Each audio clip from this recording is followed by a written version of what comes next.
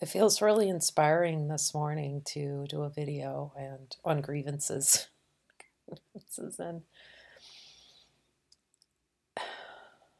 there's been so much love, just tremendous love, as these infinite love, as these grievances are seen through, as that's it's self-imposed. Like that's what I'm seeing. It's a self-imposed limitation, attempt to limit the recognition of divinity. Here, it's not for anyone else, because it seems like this is something that every being who really wants to know the truth of their identity looks at. And yeah, just this tremendous love and energy from that. And that becomes very inspiring to keep looking at these energies around grievances. And I am seeing that that slightest tension is a grievance. The slightest tension is a grievance. Now that's it's profound actually, and to look for these tensions. And so I've been staying near a community, Namaste Lake Chapala, and going into the community, and I've been on and off around the community for 6 or 8 months or something, and had been looking at grievances with and expressing with various, like feeling an assignment with various beings in the community, and really been very contemplative. And then I asked Jesus today, are there any grievances, like, because there's been so much love revealed, and I guess this is the time to see them. Jesus knows where the bones are buried. I'm looking up there at a painting of Jesus on the wall, and our divine nature knows where all this is hidden. So there's just been really deep looking at these energetics, these contractions.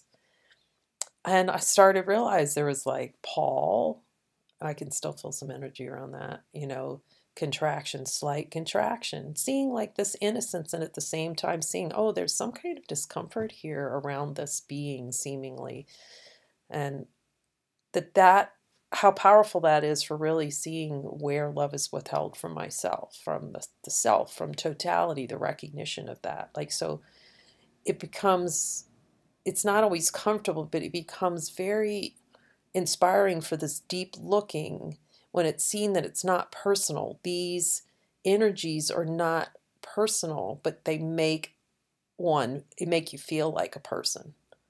Like that otherness makes the feelings. So I've been really looking at these deep desires, the desire for the experience of other, the desire for the denials, like show me the denial, and really focusing on that.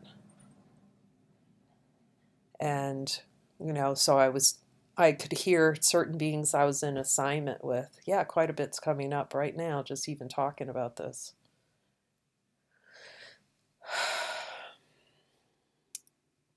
With Mark, like, and to look deeply in the mind and see there is a contraction, and actually uncovered like hatred, like at one time it seemed like in another life,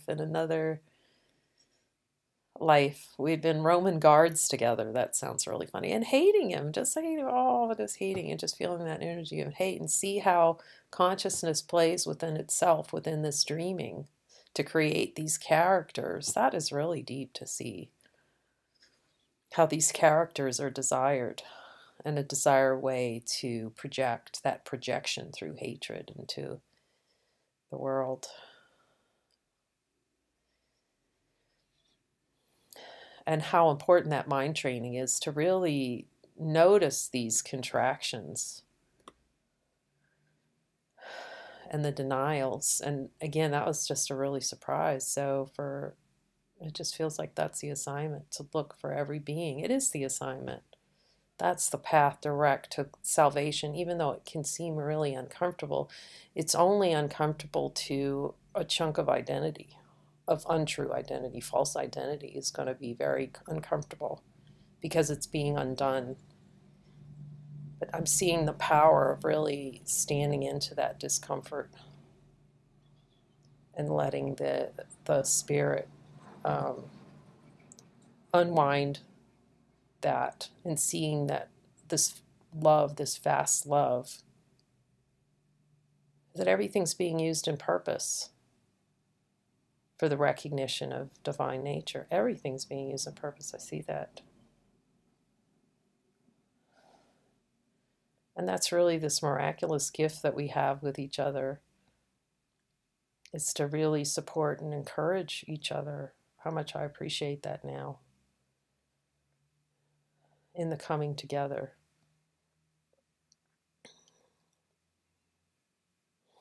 And looking at these grievances together with Jesus and the Holy Spirit, however that is most helpful for whoever the individual, seemingly individual in form. I can only express the experience here, what's been most helpful. And right now, what's most helpful is this looking at the desire for the grievance, that deep desire for the denial, and looking directly at that. And in that itself, because of the power of light within, this infinite vast love, as Jesus said, look at it with me, which is looking at it with the eyes of love.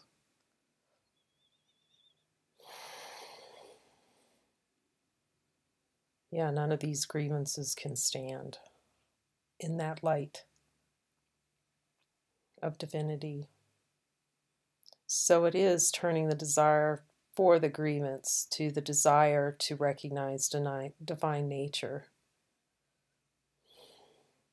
And that's the release of that tension, that deeply held tension. I've talked about this before. In bioenergetics, they call it armoring. Well, it reflects out almost like armoring in the body, this tenseness. It's like bodies hardly breathe that are wound into the idea of a personal identity because there's such a contraction. It's almost like a reflection of the attack shows up in the body, in the expression of the body. So as the grievances are dropped, that this deep tension, that's this reactive conditioning, which is that deep tension, shows up as deep tension in the body. It's reactive. It just melts away. And there's just a deepening relaxation in being and into true nature, as true nature really, because true nature is always here, and there's just an idea that gets reflected out, and the word hologram comes up. I'm watching this program, The Holographic Universe. You can find it on YouTube. It's really has a beautiful, talks a lot about quantum mechanics and the projection. What comes to mind when I watch those things that's really beautiful, because they talk about the one observing, the observer, how the observer itself changes what's actually happening. What's really valuable in the spiritual journey is seeing who the one is that is actually observing the observer. You know, what is the observer really? Because there's a lot of talk about this infinite field, that it's arising out of the infinite field and it's not measurable. So even science that loves to measure things cannot measure what they describe as the infinite field, this infinite emptiness. And that is the power of the spiritual search, is to find out. Oh, that was a little cliffhanger. The spiritual search is to find out what that infinite field is, and ultimately discover that the infinite field is identity, is true identity.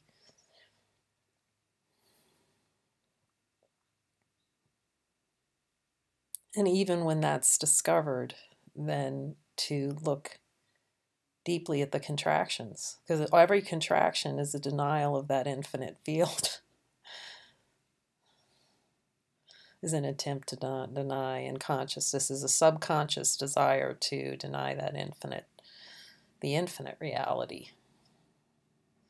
So it becomes very inspiring to look at those grievances, the grievances against true identity, against the infinite field, and the denials creating the holographic universe. The holograph.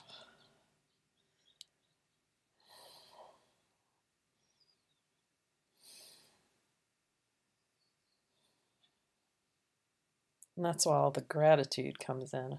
We see that with a brother, or because the brother will bring the direct, that's the experience here, that direct experience. In the trained mind will start to look for the tensions, which is a grievance, and start to notice the otherness and look really deeply at that part of the illusion and seize the power of that to peace of mind.